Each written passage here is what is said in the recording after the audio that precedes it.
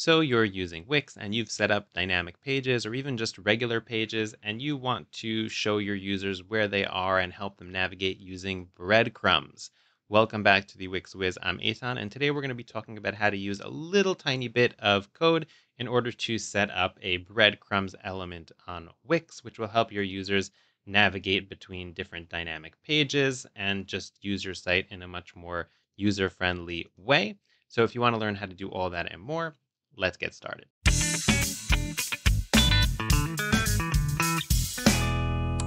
Before we get started, I just want to acknowledge that this tutorial is based off of a question/suggestion that was left in a comment on one of the videos on the channel.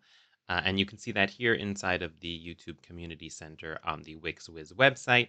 So essentially, we're addressing this question today, which is how to add breadcrumbs to dynamic pages.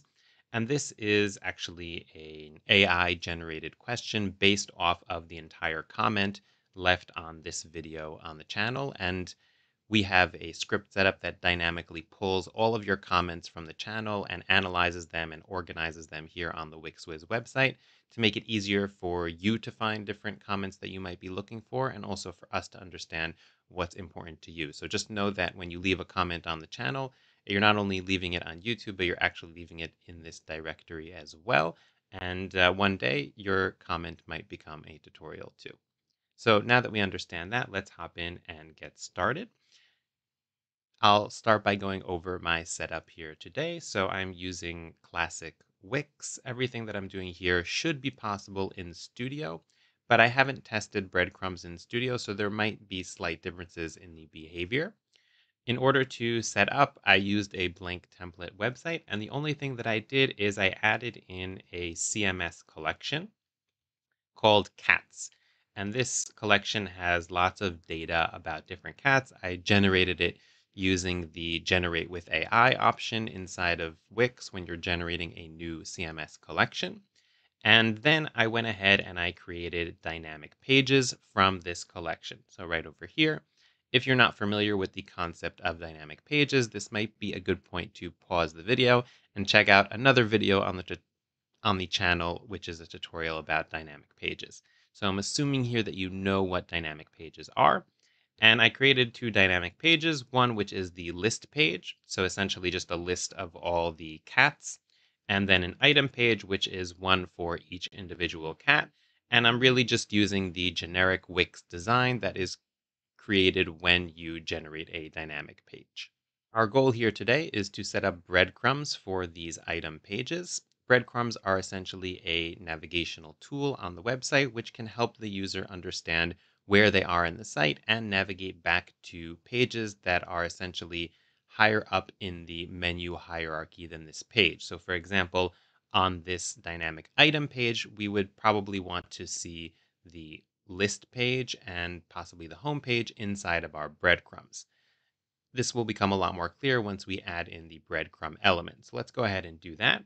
So I'm going to go over here to add elements right up here on the upper left.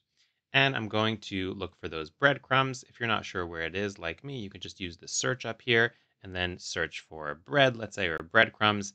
And here you will see this option to add this in. And we also have this note here that to add breadcrumbs, we first need to turn on dev mode. So in order to do that, let's go ahead over here. And I'm just going to close all this up. And over here on the top left, we have dev mode. If you are in Wix Studio, then you'll have code mode here on the left, bottom left. And now that we have that turned on, hopefully we will be able to add in breadcrumbs. This is not going to be a code intensive tutorial, but Wix requires us to turn on dev mode, so that's what we did. I am going to go ahead and look again for our breadcrumbs. And now I'm just going to go ahead and show you what they look like. So these here are the different breadcrumbs. They're just a bunch of different designs, but essentially they all follow the same principle where they show you a certain hierarchy or a certain trail that you took to get to this page and help you navigate back to the parent pages.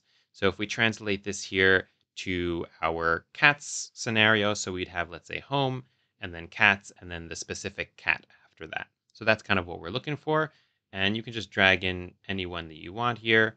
Let's see, which design do I like the most? let's go ahead and just go with the first one. So I'm going to go over here and drag this right over here. And now these breadcrumbs, what they're doing is they're showing home and then slash cat's item. So if I manage to drag this up without the whole editor glitching out, so if we see what this looks like over here, I'm just going to go ahead and I'm going to publish my site. Before I do that, I'm just going to add a regular menu item here. So let's go ahead and add in just a regular menu because I want to have access to our cats page from the menu. Okay, so I just dragged in a simple menu, and now I'm going to go ahead and publish the site because I want to see what the breadcrumbs look like out of the box. So I'm going to go over here to done, and I'm going to go here and go to the live site. Let's go over here, site, view site, and head to the cats page. And now let's go to see more about Fluffy, the Persian cat. And here now you can see it's home and cat's item. Okay, so this is obviously not what we want because this cat's item, first of all, we wanted to say something like fluffy or whatnot. And second of all, we also want to have our cats list in between. So we added in the item, but we can use it to navigate home, but it's not really doing exactly what we want. So let's see how we can fix that up. In order to customize our breadcrumbs, we're going to need to use some Velo code. So what I'm going to do is I'm going to go ahead and click on the breadcrumbs element.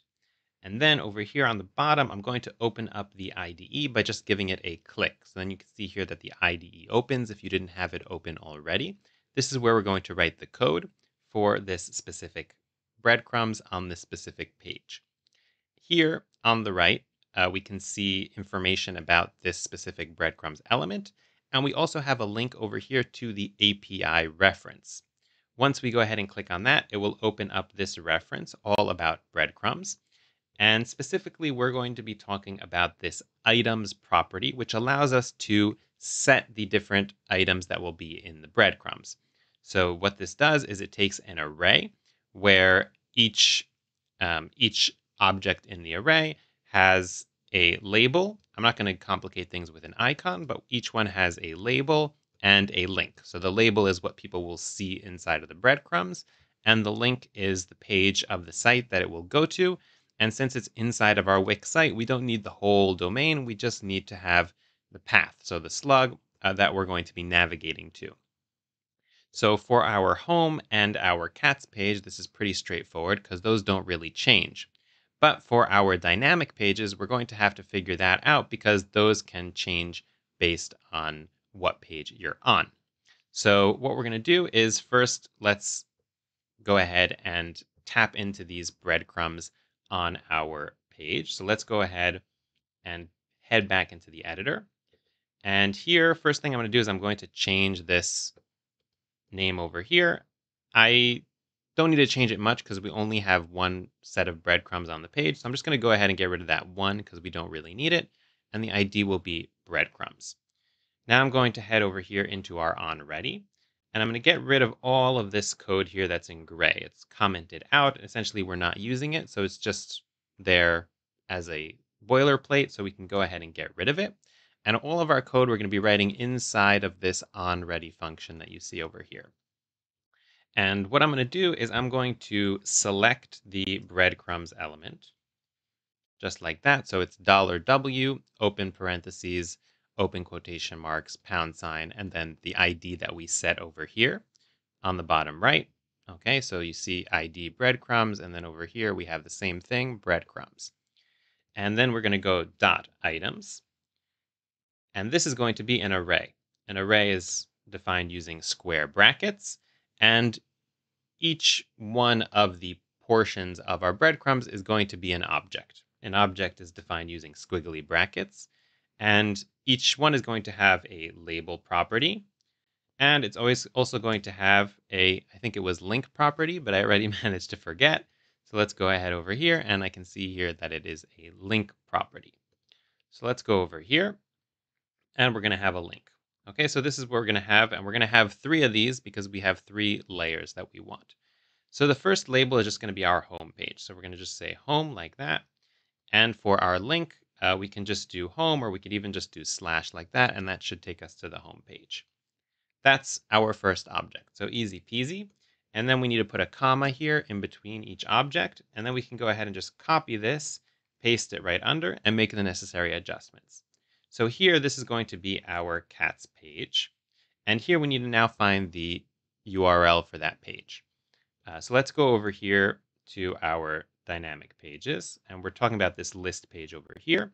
So let's go here into the settings, and specifically, let's go here into SEO, and we can see here that it's slash cats, okay, which is great. And now that we see that, we can go right back over here. Sorry, not over there, but we want to go back to our cats item page over here. And what we're going to do is over here, I'm just going to do slash cats. Okay, just like that. And the last thing that we want is the current page that we're on, right? So if we go over here, now this is where things get fun because we essentially need to have a dynamic value here based on the specific page that we're on, right? Each one of our cats pages has a different title and it has also a different URL. So we need to essentially figure out which place we need to navigate to and also what we should call the label.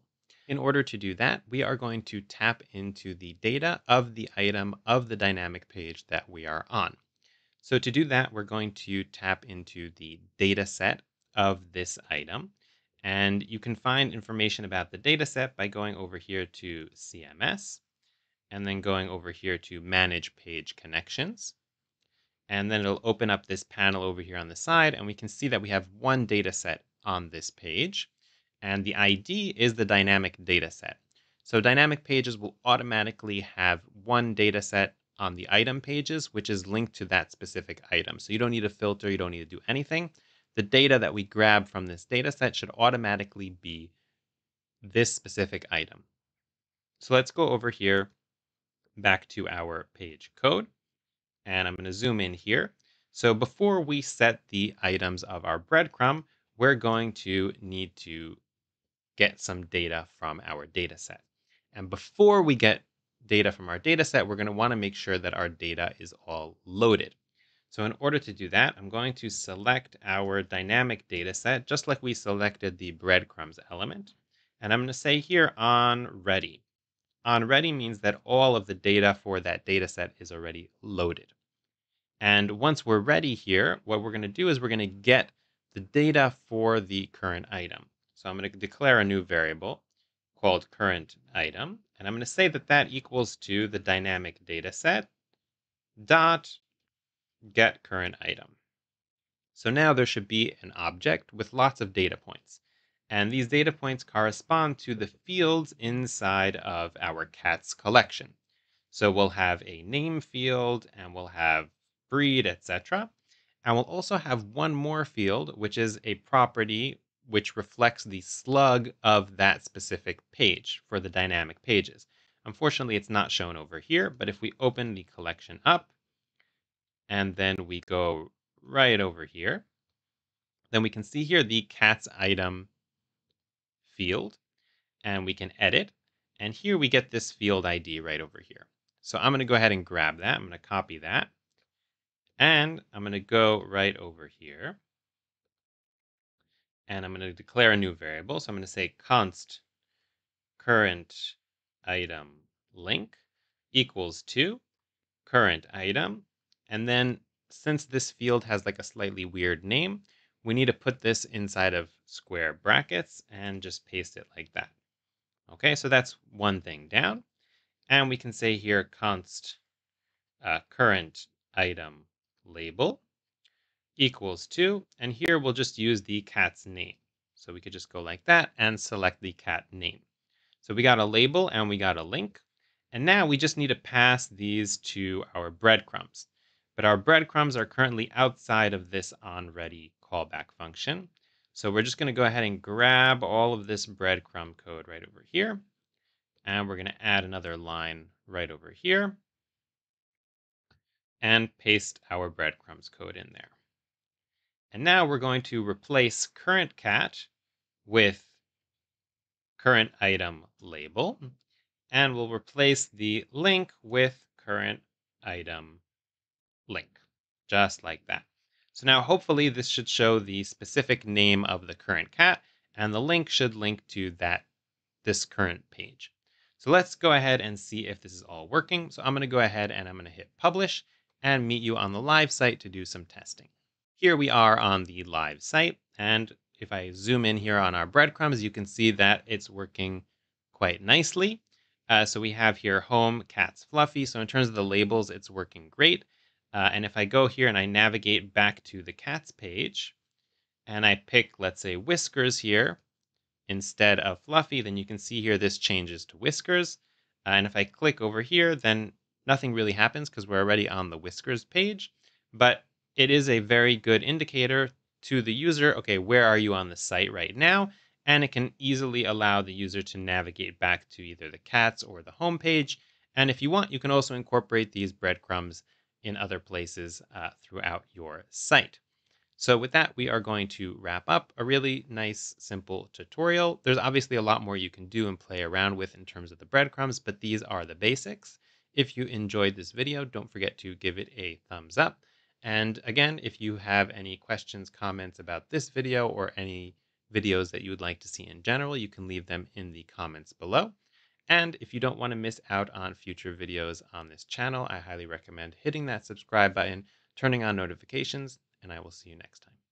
That's all for now. Thanks for watching. This tutorial may be over, but that doesn't mean that your journey has to end here. YouTube will have some recommendations up above in a moment for more videos, but don't get too distracted because my eyes are over here, and on the WixWiz website we have a lot more resources for you to continue learning or get support for your business or project. We've got a blog, beginner courses, and a community forum where you can vent about Velo or post some tough questions like, why does my header have a mind of its own? On the website, you can also find my personal calendar to schedule a one-on-one and details about getting ongoing assistance from our team of Wix experts.